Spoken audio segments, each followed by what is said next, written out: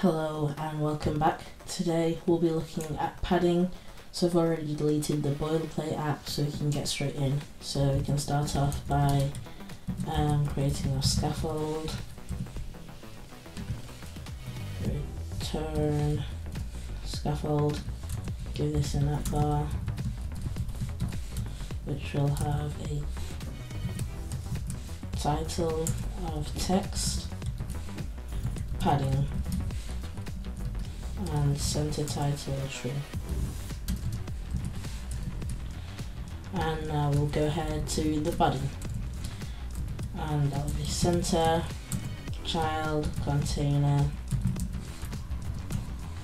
It will have a height of 300, width of 300, color will be colors.blue, and we'll also give it a child of another container, and this one will just have a color of colors dot red.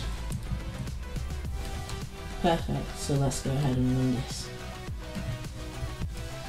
So as you can see, our app has loaded, but instead of having a white box, a blue box and a red box inside it, we've instead got a massive red box, even though we didn't define any height or width properties for it. So the reason being is because it's the child of this container, it will automatically take the height and width for it. So to fix this, what we can do is give it some padding, and then we can change the size and also the position of the container. So here we can get the container and we can wrap it with some padding.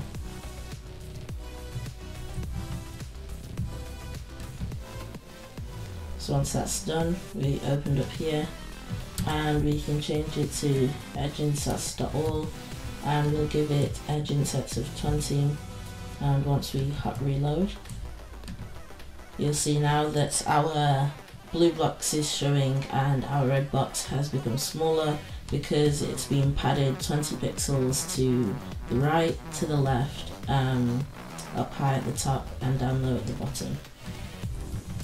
If we wanted to change this individually, we could use edges sets dot from LTRB. So you pass in different doubles for how much you want it to be insetted by the left, right, top, etc. So if we put 50 for the left, the top will put 0, actually let's change it to 10, right will be 10, and the bottom we can put 50.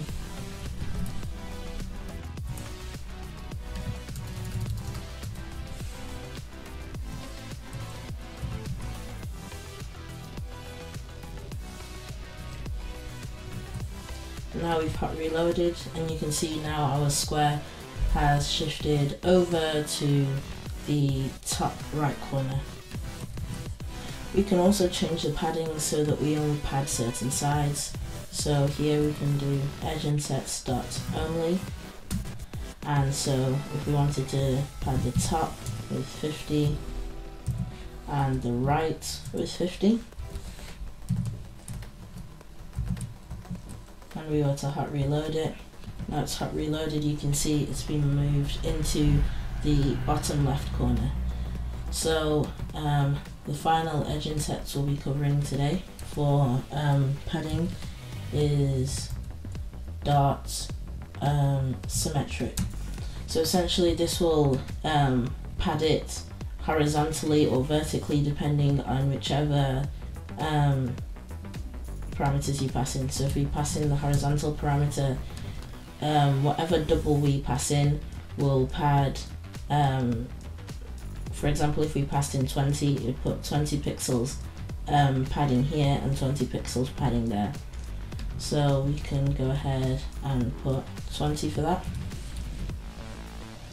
and we can also put a vertical padding of 50.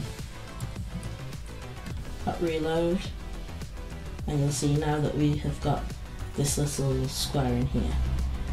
So that's it for today. Thanks for watching, and if you have any questions, leave them in the comments, and I'll see you around.